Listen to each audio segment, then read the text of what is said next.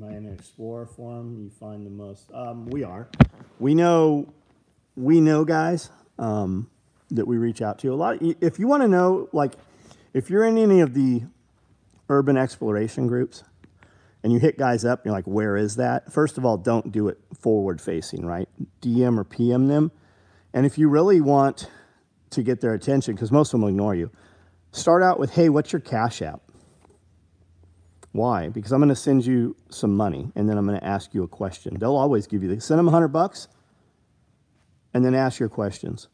You'll get way further. There is a ton of shit around. Google is very good about removing old addresses, but there's a ton of shit around. Like if you look, you would think that there are 4 asylums in the state of Tennessee. Well, one there was, but Chattanooga tore theirs down. Knoxville tore theirs down. There's literally nothing left of it. Nashville's burnt down a few days ago. Well, a few years ago.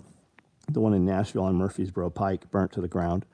But there is an asylum still. But most people will tell you it's not there, or you'll read things and they're like, you can't get in there. There's security. It's all disinformation. It's all bullshit.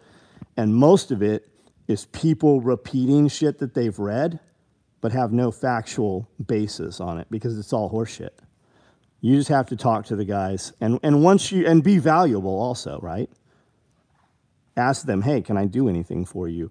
Do you anything you want to know? Maybe I know, maybe I have it, right? And you just exchange information.